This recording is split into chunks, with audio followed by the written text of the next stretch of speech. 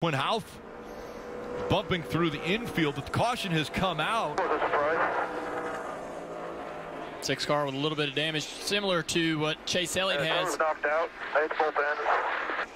Hit both ends. Contact with outside wall there for Ryan in turn 1, exiting turn 1.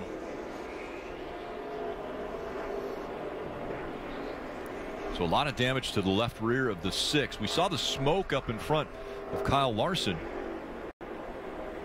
Let's take a look at how this happened to Ryan. Exiting the corner. Looks like he's by himself. Oh, just getting loose here. Jeff up off a turn 1, backs in pretty hard.